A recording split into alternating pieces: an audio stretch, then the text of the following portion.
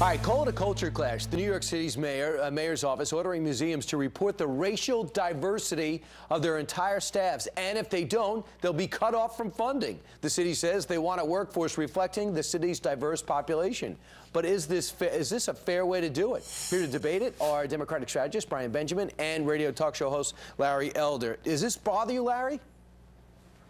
It does bother me. There are already a bunch of laws on the books, both federal and state, that guard against discrimination in hiring based upon race or creed or sexual orientation. So this goes far beyond that. This is a politically correct, demographically diverse workforce that the mayor wants. And where do we take this? Why not apply this to any kind of institution in New York that gets taxpayer money? What about the Yankees? What about ensuring that the oboe section of the New York Philharmonic is racially diverse? How far do you want to take this? The left doesn't want a colorblind society. They want a color-coordinated society, as long as they're the ones doing the coordinating. Right. No matter how well-intentioned this might be, this is a form of liberal fascism. Brian, you think this is overdue?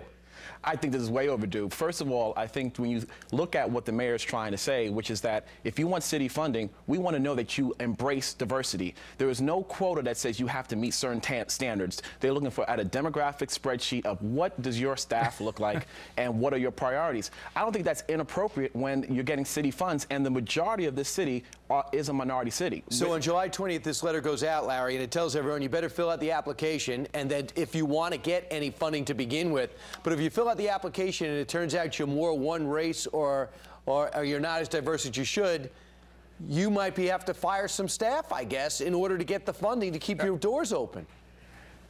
I guess so. And what happens when the city changes demographically 10 years or 15 years down the road? Do you hire those that are the, quote, wrong race? What happened to merit? What happened to qualifications? What happened to experience? Well, first of all, that's included in this whole process, because if you look at the questions that were asked, is to consider that. And I just think you guys are both overblowing it. The mayor's going to hire a diversity consultant who's going to look at this issue. I think it's important that our city institutions reflect the city. I don't think that's an inappropriate thing to ask for, and I don't think that the mayor is saying that there are quotas. So I don't want you to overstate what's going on here. It's to make sure that our cultural organizations that get our city funding actually care about diversity, and that's going to be reflected in whether or not the city gives them funds. I think that is an appropriate way for a city to take place, and I think other cities around the country should follow the same lead of Mayor de Blasio.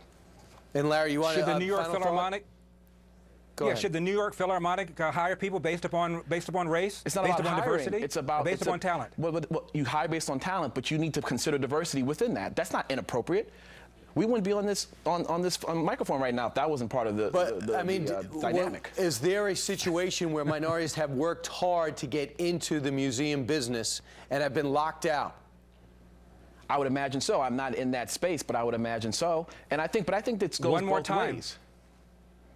Go ahead. We already have laws on the books to guard against. Right. We already have laws on the books to guard against discrimination and provide people legal recourse if they feel that they are. But it's the city's money. The city can do what it wants with its money. And you don't want it, just get private funds. Maybe they will do that. Brian Benjamin, Larry Elder, here we go. Thanks so much for the debate. It'll continue, especially in New York.